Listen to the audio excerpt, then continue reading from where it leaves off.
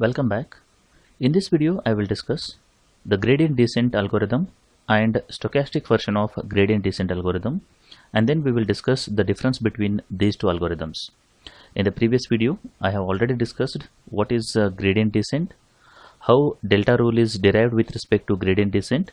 Link for that video is given in the description below. Now we will continue with the gradient descent algorithm. This is how the gradient descent algorithm looks like. The gradient descent algorithm expects two parameters. The first parameter is the training example and second one is the learning rate. The training example is of the pair x comma t, where x is the vector of input values and t is the target associated with that particular example. And then n is the learning rate, which is usually set a very small number, which will determine what should be the factor to which that particular the weight should be updated and so on. So it should be a small number and it should not be very small also, because if we have a very small number, it may happen that it will take a lot of time to converge to the proper weights. And if you take a large number, it may happen that it may not converge also.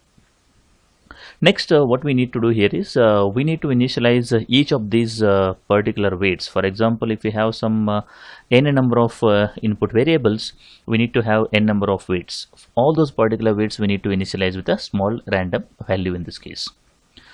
Once you initialize all these inputs, a small random number, next what we need to do is unless and until a termination condition is satisfied, that is nothing but after every iteration we perform something called as we calculate something called as error.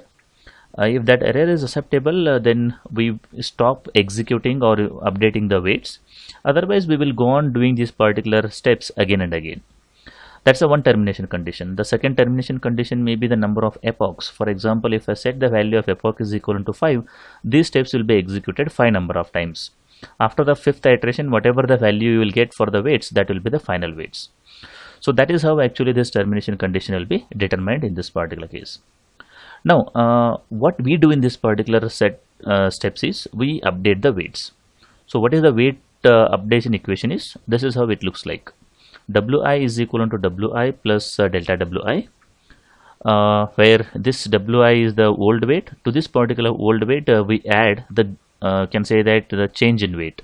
That change in weight is always equivalent to n, that is learning rate, summation of td minus od over all training examples multiplied by xid, where td is the target output, od is the calculated output, and xid is the dth input in this particular case.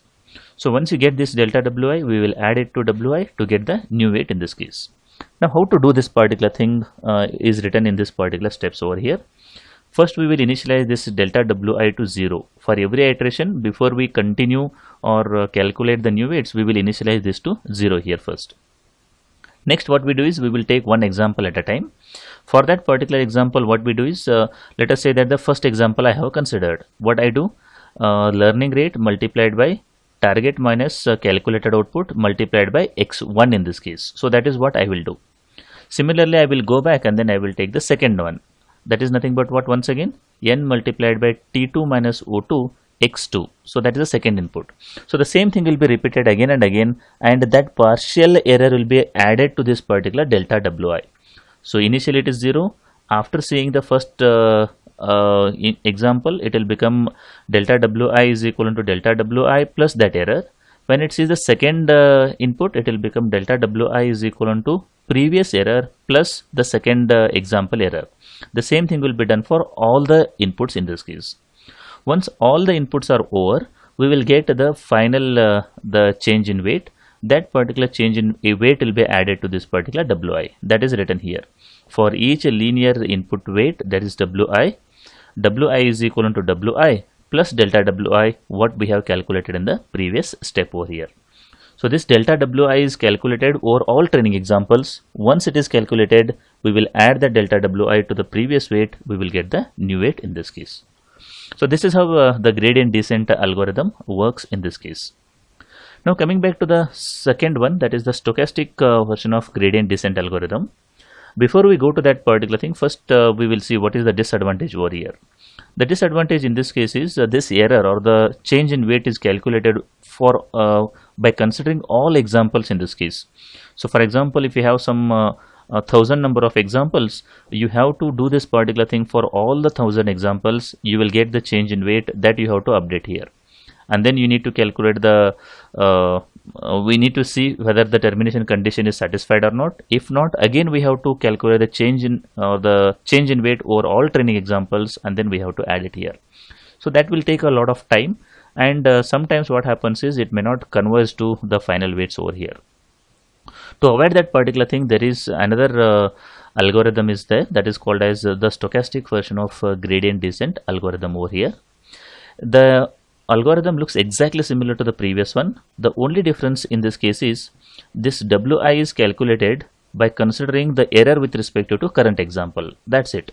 So what we do here is first we will initialize this Wi to a very small random number, and then until the termination condition is satisfied, we calculate this particular delta Wi is not required in this case, so this step we can avoid. For each training example, what we do is we will calculate this particular error term, that is n into t minus o into xi, that error term that will be added to your weight here, so that you will get the change in weight in this particular case. So that has been shown over here also, that is Wi is equivalent to Wi plus delta Wi. Delta Wi is equivalent to what in this case? We calculate error only with respect to the ith input, and then we will add it to the previous weight, so that you will get the modified weight over here. So this is the stochastic version of gradient descent algorithm in this case. Finally, we will see the difference between gradient descent and the stochastic version of gradient descent algorithm. As I said earlier, the error is calculated by considering all examples in gradient descent, and that error term is used to update the weight. In stochastic gradient descent algorithm, we consider only the current example, and based on the current example's error, we will update the weights in this case.